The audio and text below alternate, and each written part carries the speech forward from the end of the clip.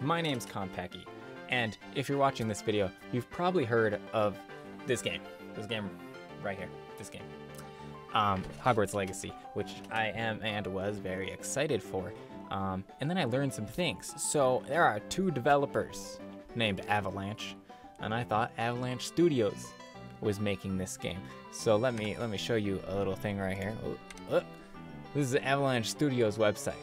All right, it looks pretty cool, looks pretty professional. You scroll down, you're like, oh, they made Rage 2, they made Just Cause 4, they made Mad Max. These are some cool games. I'm behind it. Hogwarts Legacy is probably gonna be pretty good. And then somebody tells you, hey, Avalanche Studios didn't make Hogwarts Legacy. So now I'm sitting here a little disappointed, I'm scared.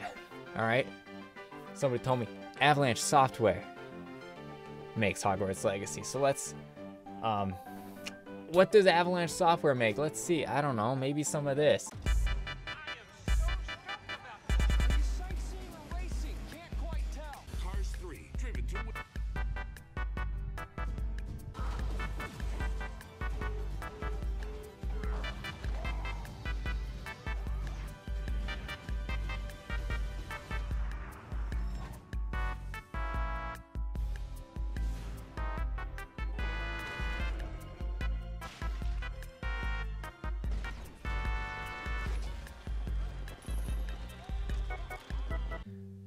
So yeah, they make Cars games and Disney Infinity games and more Cars games and Toy Story games and then some other stuff. Here's their Wikipedia page if you want to have a look. Back in the day they worked with Mortal Kombat. That's pretty cool. Who doesn't like Mortal Kombat? And then after that, there's some games I've never heard of. These I don't know. And there's some Rugrats games. Tak. People like Tak or Tak, or however you say this guy's name. Tak games. Chicken Little. Everybody likes Chicken Little, I guess, and stuff. And I mean, in the last decade, they've made Toy Story 3, Cars 2, Disney Infinities 1 through 3, and Cars 3 Driven to Win. So, it's not the greatest resume ever. I mean, there's a lot of licensed games here, and licensed games aren't usually good. I've looked at Cars 3 and Cars 2, and they just kind of look like passable Mario Kart-ish games with more emphasis on the racing and less on items. I don't know, they look okay. And then Disney Infinities, they look like typical kids game adventure games. If we look at, where's the review scores? Look, Disney Infinity 3 got all 8s. So that's actually, that speaks pretty well. Anywhere from 8.8 to 8.9. That's not bad. Metacritic, anywhere from 78 to 81. Again, passable.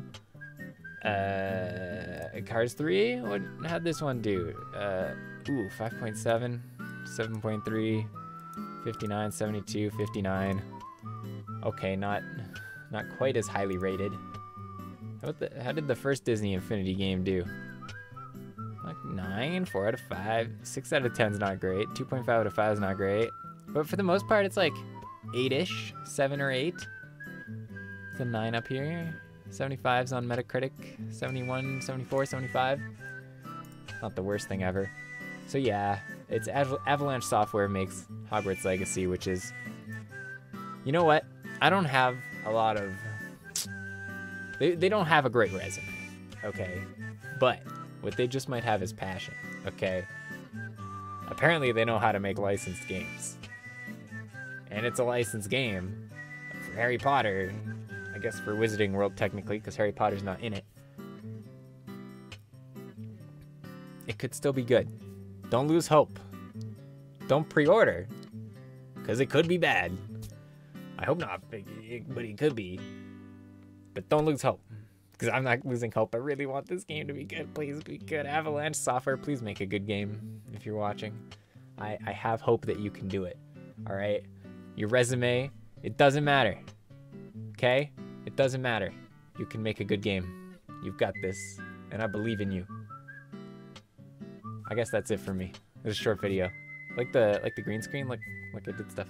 It's not perfect. You can't see the right side of my arm, or this, but don't worry about it. Have a great day.